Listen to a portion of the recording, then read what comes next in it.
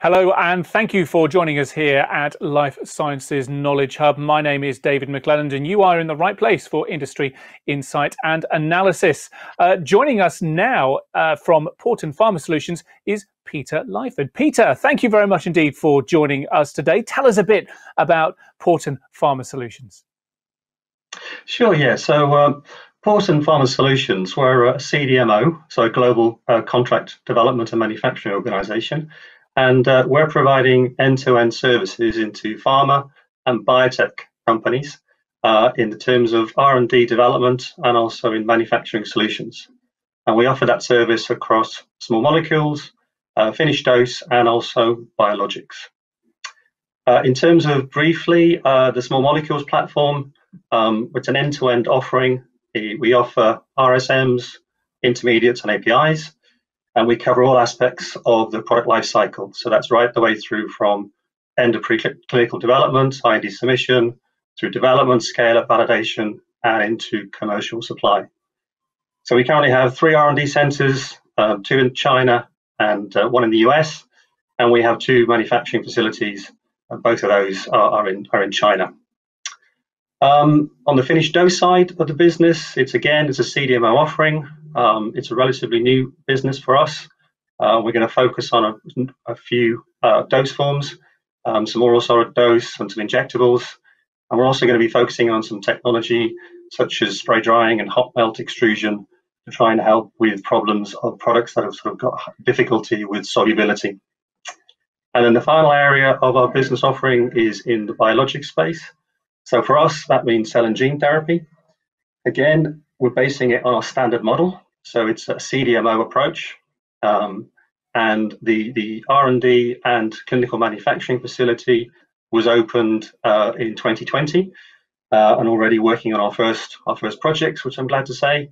And in that space, we've got 2 offerings. So we have a viral vector development and manufacturing side of it, which is LV and RV, for instance. And on the other side, we have a cell therapy offering, so CAR T, for example.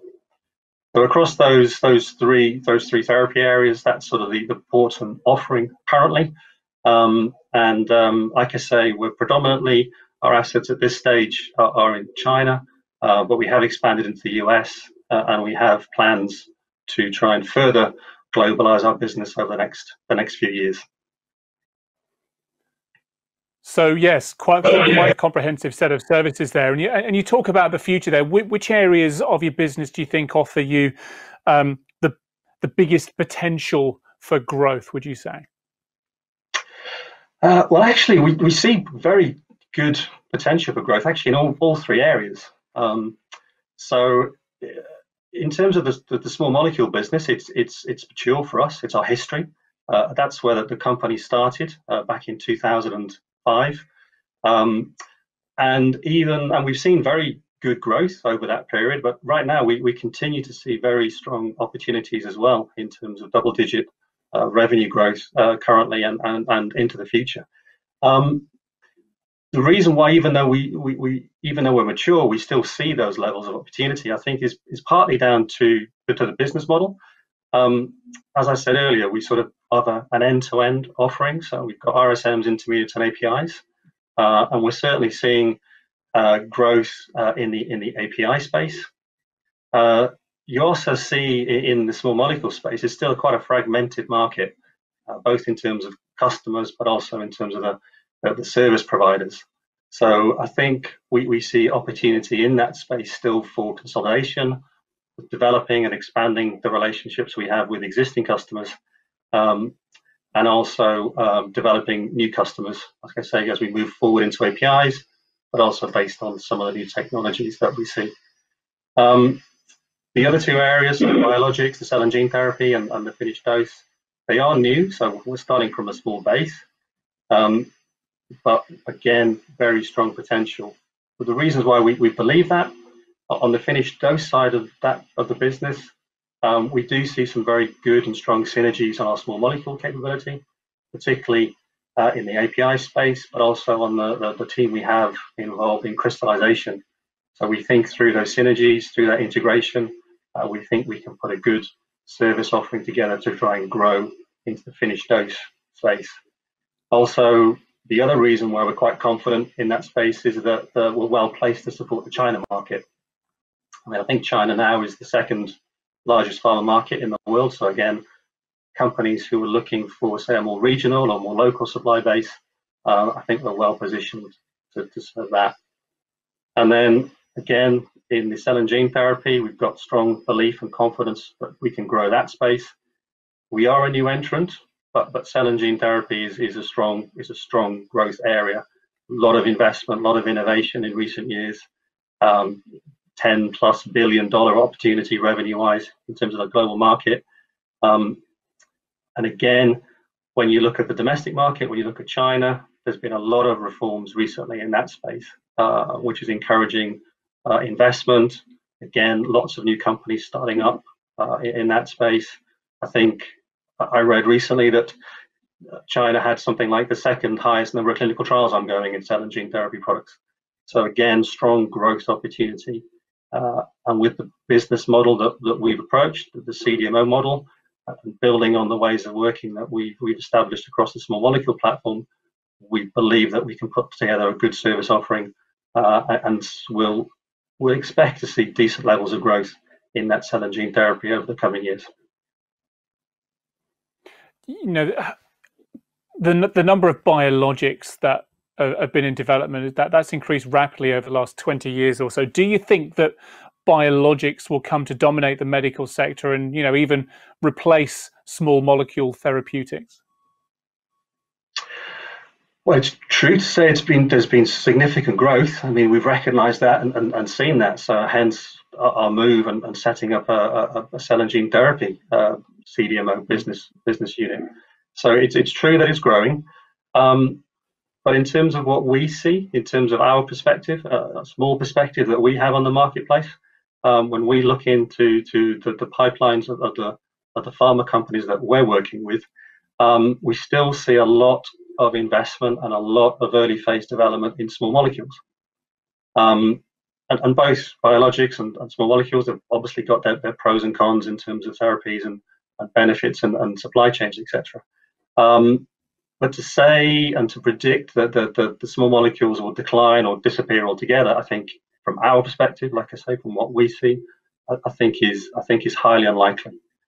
I think what you can say about small molecules, even though they say there may be less of them in the future in terms of total number of new drugs being approved and coming to market, but what you do see and what we've seen recently is certainly a trend for more complicated small molecules. So by that, higher numbers of manufacturing steps. So it's quite common nowadays to see something like 8, 10, 15 steps of chemistry in terms of some of these new molecules coming through.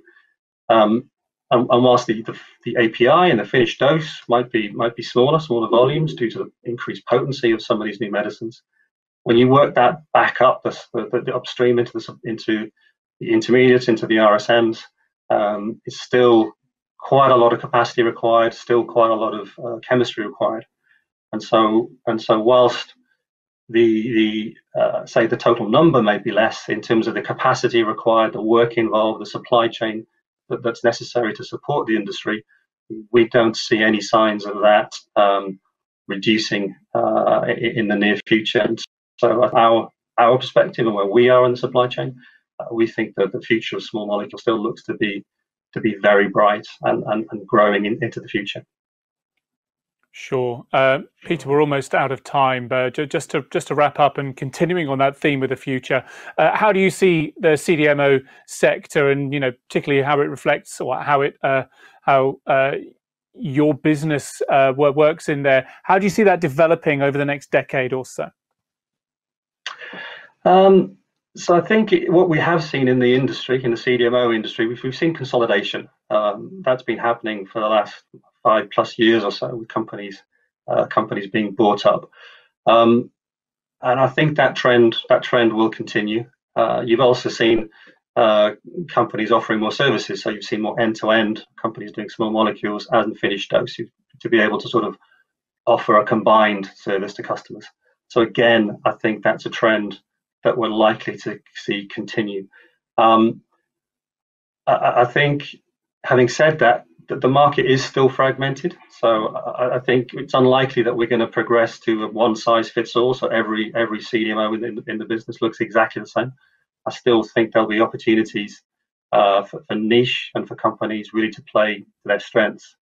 So from a Porton perspective, like I said before, we're going to still continue to invest and grow the small molecule capability, the chemistry capability, and operating in the RSM space, intermediate space, as well as the API. So that allows some flexibility, and also allows us to tailor our services depending on the particular needs of the customer. And let's face it, most customers are somewhat unique. They've all got their own strategies, and so you have to be able to tailor your offering to try and meet individual particular needs, particularly in the service space where we are. We're not offering a product. We're offering a service. So we need to be able to adapt and tailor that service to meet individual customer needs. So whilst I think there will be consolidation, I think there is room still for individuality across the actual sector going forward. Sure. Listen, we're out of time, unfortunately, Peter, but really good to chat to you. Thank you very much indeed. Hope to chat again soon.